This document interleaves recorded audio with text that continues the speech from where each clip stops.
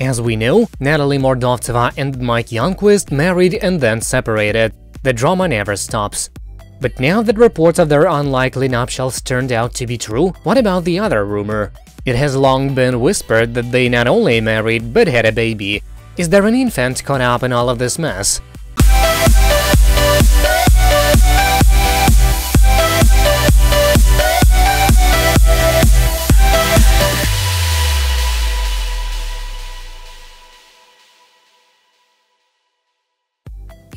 From the beginning of Season 8, even before the premiere, 90 Day Fiance was pushing Natalie's tearful breakup footage.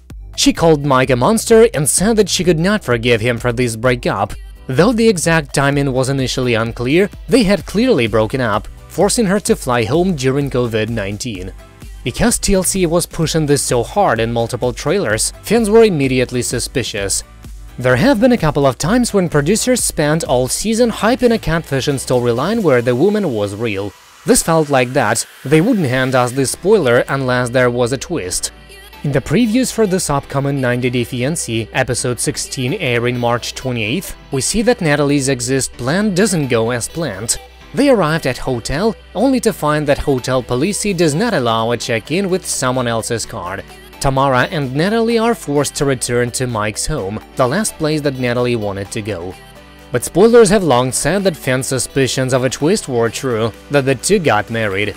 There was a marriage certificate and a wedding announcement floating around the internet. Fans wondered if it was just paperwork obtained, or if the two actually got married. Only recently was it confirmed that yes, somehow Mike and Natalie got married after Mike called off the wedding on the day off. It seems unthinkable that they could come back from that. Somehow they did, and Natalie married the man she had tearfully called a monster just hours earlier. But we also know that the two have separated. As it was reported earlier this week, it was none other than Uncle Bo who told the world that the two have separated. Apparently, Natalie has not been home with Mike in a couple of months, and Bo hopes that it stays that way. But there was another rumor floating around for months alongside the rumor that they were married. Fan after fan insisted that they had heard that Natalie had given birth to Mike's baby. The assumption for a while was that it was the discovery of a pregnancy that pushed her and Mike to reconcile. So what is the truth? Uncle Bo spoke to In Touch Weekly, and he did more than just confirm that Natalie has been living in Seattle away from Mike. I really don't think she is pregnant, Bo shared alongside his hopes that Natalie and Mike never reconcile. So no, there is no baby Youngquist unless Uncle Bo is the extremely unlikely mastermind of a misinformation campaign. We can only guess that this rumor arose from a misunderstanding. Perhaps, for example, people confused spoilers for Natalie with that of another blonde woman from Ukraine. Yara Zeya and Jovi Dufresne do have a baby, so maybe that is the point of confusion. Sometimes rumors do spring up out of nowhere, with even less explanation.